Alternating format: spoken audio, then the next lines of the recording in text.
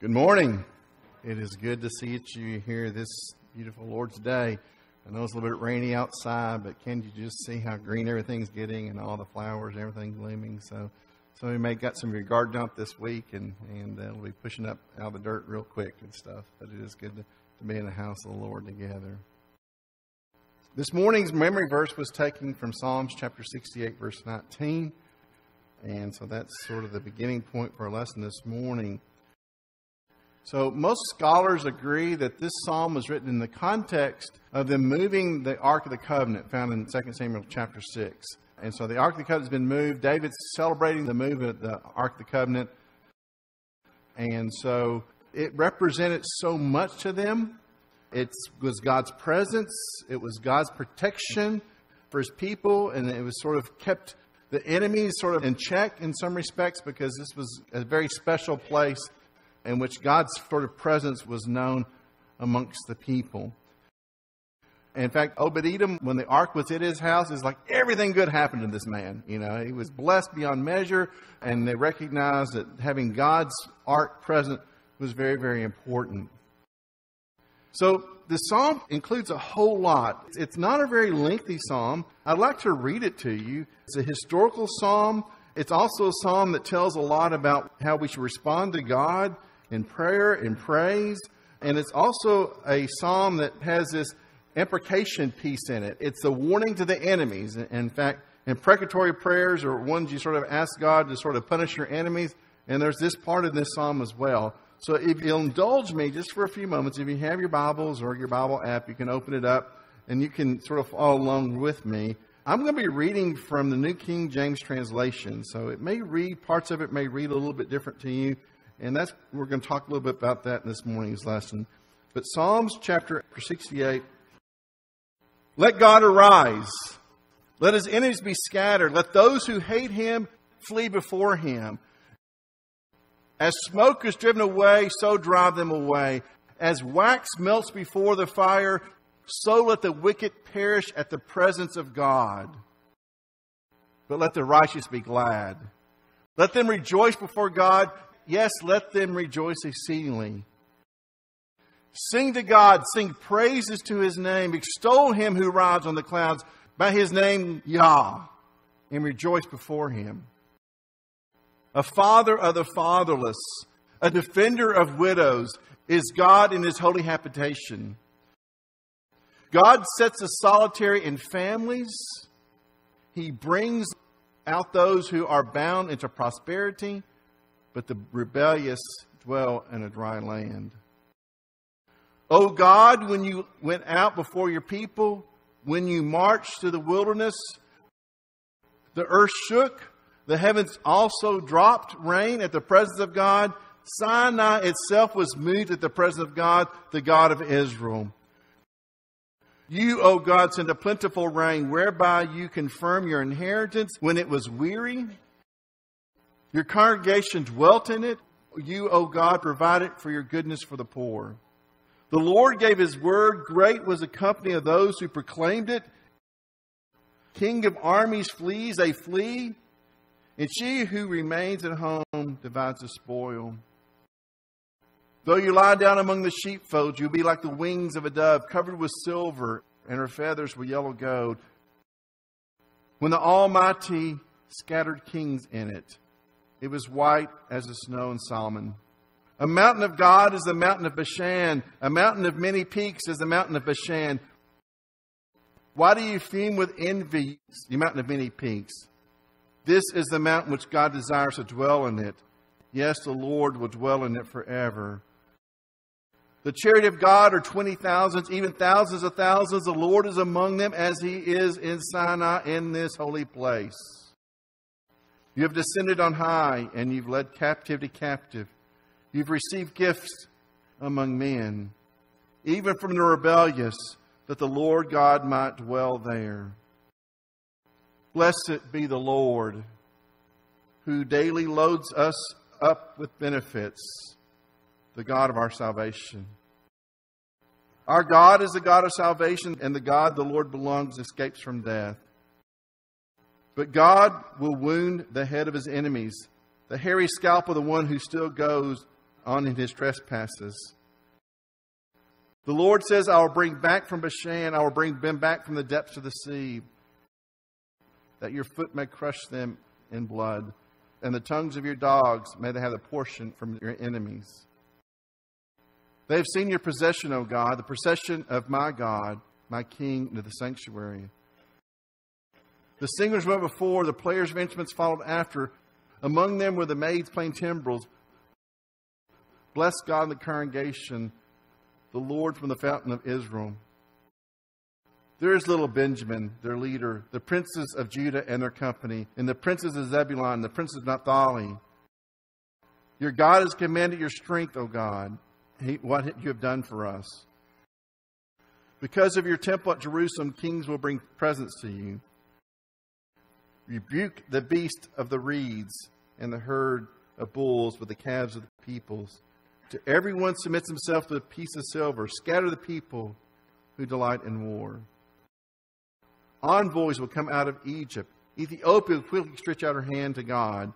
Sing to God, you kingdoms of the earth. Oh, sing praises to the Lord. To him who rides on the heaven of heavens, which were of old. Indeed, he sends out his voice, a mighty voice. Ascribe strength to God, his excellence over Israel, and his strength is in the clouds. O God, you are more awesome than your holy places. The God of Israel is he who gives strength and power to his people. Blessed be God. You know, for thousands of years, when people professing to be following God would assemble, a good portion of the time that they were spent in assembly was simply hearing someone read from God's Word. We know in the Gospels when Jesus came to his hometown, he read from the scrolls in the synagogue in Nazareth. And for thousands of years now, people have heard the Psalms read or sung. They've contemplated on them and found meaning and purpose. In our daily Bible reading, we've chosen a verse from every book in the Bible as we go through. We won't get through all of it, but we'll start back up again next year. And so it was really interesting sort of where the verse chosen from Psalms was taken. Because there's a lot of Psalms, maybe your favorite, the 23rd Psalm. We all know that one, the Lord is my shepherd. Maybe Psalms 1, about the godly man. Maybe Psalms 100, make a joyful shout to the Lord. Maybe you have a specific psalm that speaks to you. But this morning's verse was interesting. And it's one of these things, I have never really specifically preached on this verse. But the more I spent time with it, the more I thought, man, this is pretty powerful. And I think it's a message that speaks to us this day. But I think it's something we can derive some meaning from. It was very interesting when I began looking at this psalm. It was also the psalm that Paul links to the ascension of Jesus in Ephesians chapter 4, verse 8.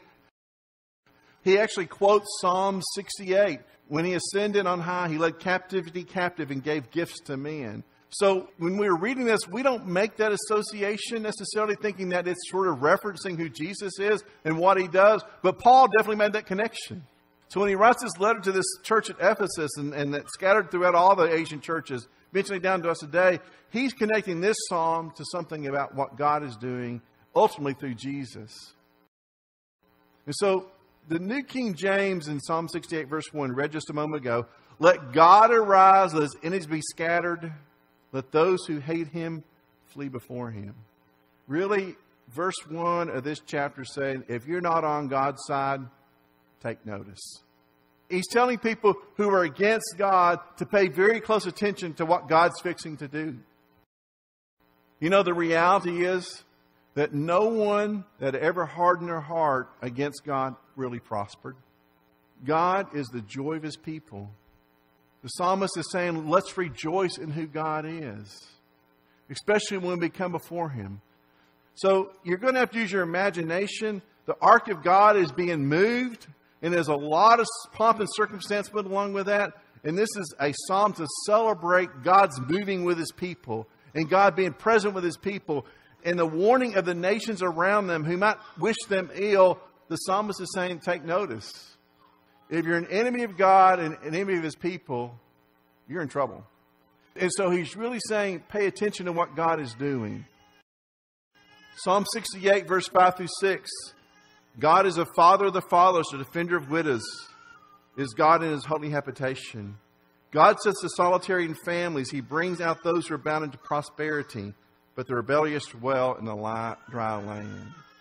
So the psalmist is really speaking of how God blesses people and how God recognizes the needs of everyone.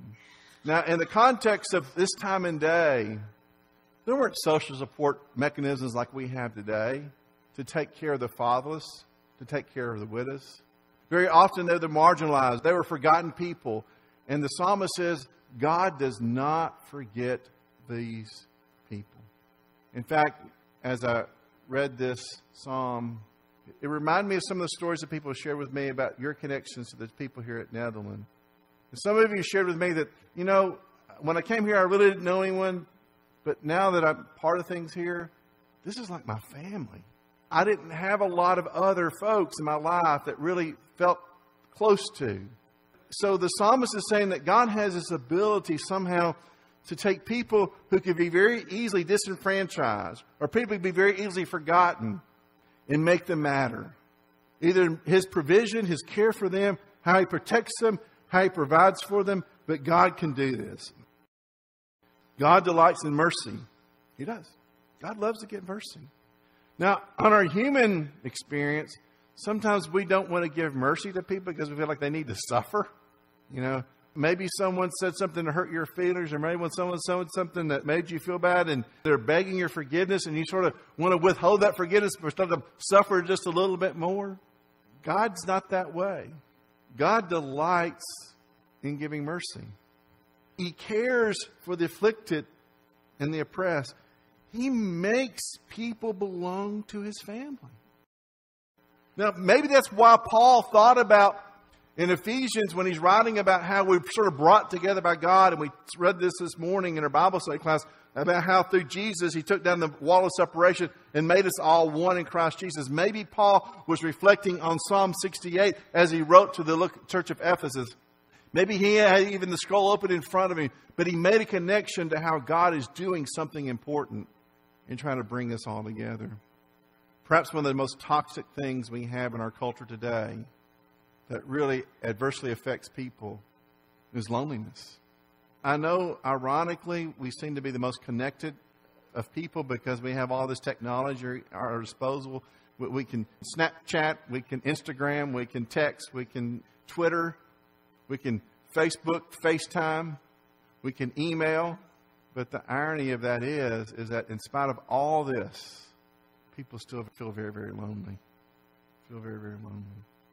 To the point that it can be toxic in people's lives. In my work on suicide research that I do, we recognize one of the most toxic things that puts people at suicide risk is this thing called thwarted belongingness. Just not feeling like they belong to anybody in a meaningful way. And the psalmist says that, you know, people matter to God. People who may not matter to anyone else matter to God.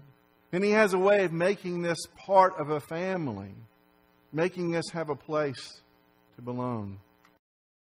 This is the part I alluded to earlier that I found very interesting, particularly with today's memory verse.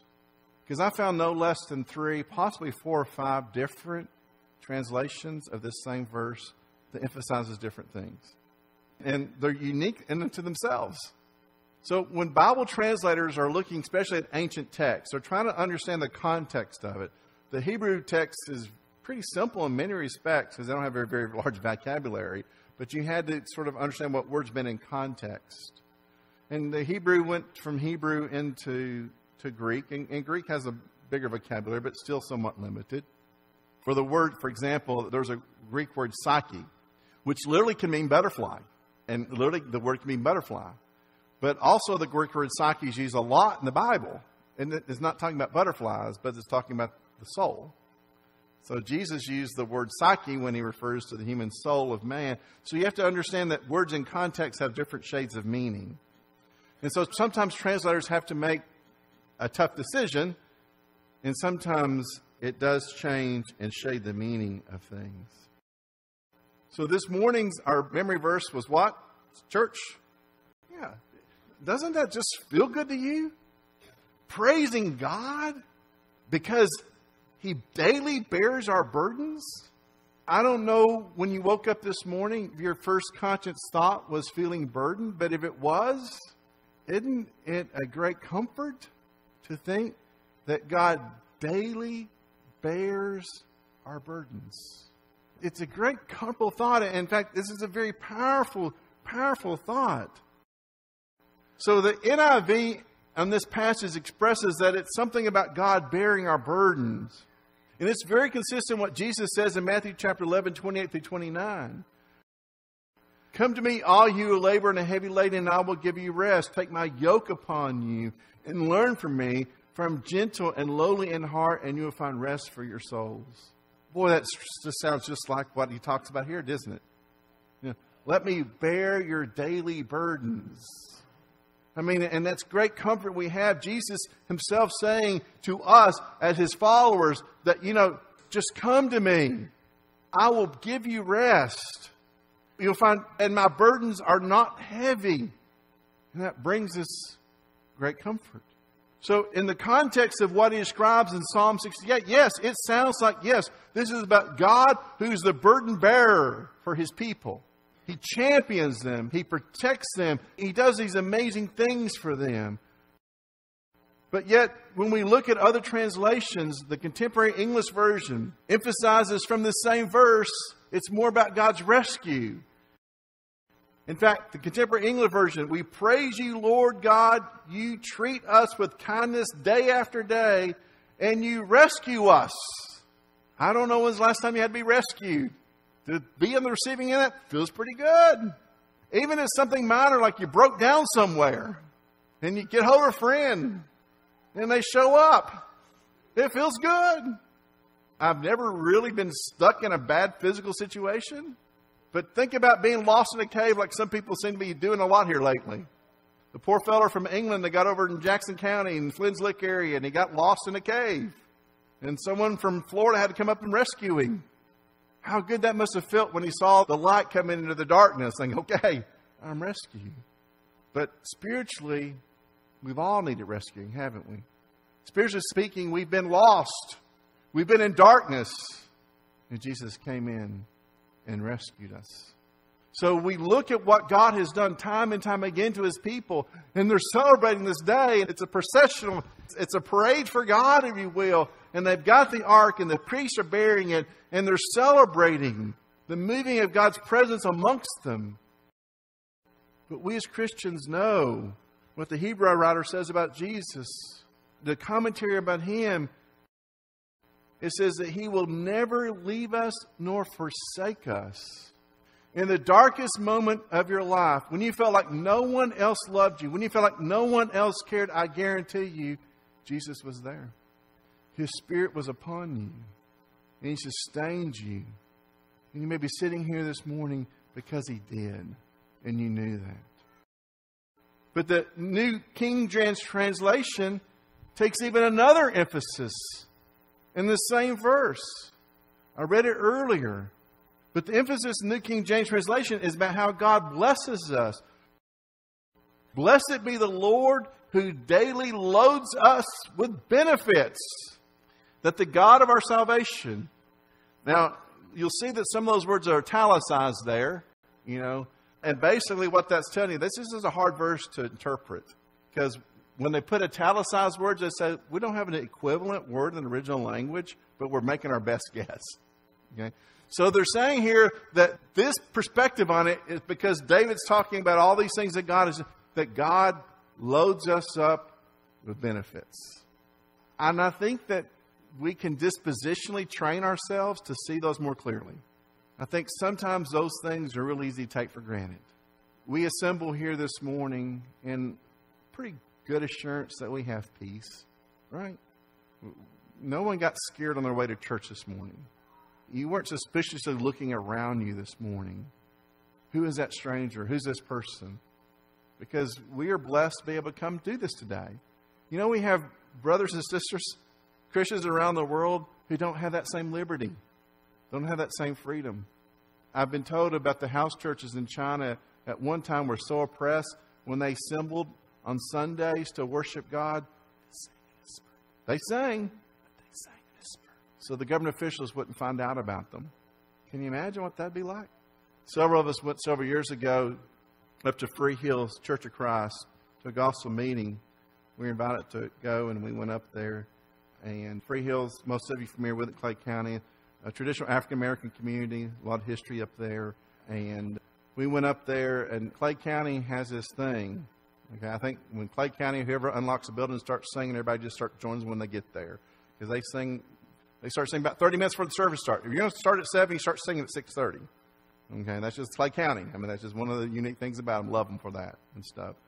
But so we got there early, got to sing, and it was really, really a good experience and stuff. But they called upon one of the brothers there at church, and if he was 90, he was 90. I tell you, he was a very old black gentleman, black brother. And when it came time for him to lead prayer, he got down on his knees, arthritic knees, and he said the very first thing, "Dear Lord, I thank you that I woke up in the land of the living." And he went on and prayed God into the room that day. And my sons were with me, and they said, "Dad, did you hear him pray?" And I said, "Yeah." And it's like, "God was there." And I said, "Yeah." But he was a man who knew that the Lord loaded him with benefits. And he took the most routine, mundane thing you can think of to wake up and thank God for. I think some of us, instead of counting our aches and pains, we'd be a whole lot better off to count our benefits and blessings. Amen? I think that's a challenge for many of us. But what we see happening is that even in this one verse, even in this limited vocabulary for our English words, that there's different ways of looking at God from different perspectives. And every one of them is true. Every one of them is true. So that King James considers what blesses us. Again, the more I begin looking at this Psalm 68, and of course we're studying Ephesians, and studying Ephesians, I'm thinking, man, Paul was inspired by this psalm to say a lot to what he's saying to the church at Ephesus. In fact, we read this a few weeks ago in Bible study class. But God, who is rich in mercy, because of his great love in which he loved us, even when we were dead in trespasses, made us alive together with Christ. By grace you have been saved, and raised up together, and made us sit together in heavenly places in Christ Jesus. Then the ages that come he might show the exceeding richness of his grace and the kindness toward us in Christ Jesus. God is good, and he's good to his people. And Paul says he's raised us up. It's like the fatherless and the widows and the people who don't have family, the solitary people. He's made us to sit together in heavenly places. He's made us significant. He says we belong. And so, I don't know what your perspective on God is this morning. I don't even think that these three would even completely describe everyone's perspective on God this morning. Each one of us here has some perspective on God. And that's why he collectively says, come together, encourage each other, stir up love and good works, praise me, experience the presence. Brother Herb made the point this morning that when we're here, God is here with us. The Spirit of God dwells with us in this place. But this morning, is God the God who bears your burdens? Is he the God that rescues you? And sometimes it's amazing that God needs to rescue us from us. Some people are their own worst enemies. I had their local TV stations doing a documentary on drug abuse, and they interviewed me this week, and they said, "What do you think addiction is?" And I said, "You want the textbook definition, or you want what I think it is?" So what I think addiction is a maladaptive coping that becomes systemic. People choosing a substance or a behavior to cope with things that's not really a good way of coping. And it becomes systemic. Either physiologically they get hooked on it, or psychologically they hooked on it. Regardless, it becomes a problem. And the irony of it is, what we know about addiction is the only thing that helps overcome addiction is turning your life and will over to your higher power. But is he the God that rescues you? Or is he the God that blesses you richly? Do you look on your life and you look around and you see how you're blessed and you think, man, God has been so good to me. So good to me. Psalm 68 is about God's presence in the life of his people. to provide, to protect, and to place them. But here's the situation with God. He does not force himself upon you. He doesn't. You have to accept him. You have to make a decision. Now, we build a lot of emotional energy up and around this point in the sermon, and trying to encourage people to make a decision. But the truth is, it's open. It's something that we do. The opportunity to respond to God is open all the time, anytime. But it's an important thing to do. It's critically important. It was a Sunday morning, 56 years ago today, that I was born. Today's my birthday. And I was born on a Sunday morning. So I don't know what that used to be able to say about Sundays, children, or something like that. So I can't remember what Sundays were, by the way. But the truth of the matter is that was just one of my birthdays. I was born a second time when I was baptized. And the first birthday was good because it marked time, how much time I spend here. But the second birthday was the most important one because that's when I laid claim to all of God's promises. All that he said in Psalm 68, all we've talked about this morning about blessing and protecting and rescuing is the same thing that's available to all of us. So if you're here today and you'd just like to ironically share my birthday, that'd be a good thing. We got a song that Adam's chosen for us, so we're going to sing it right now. And if we could sing it and you can respond, we'd love to assist you at this time.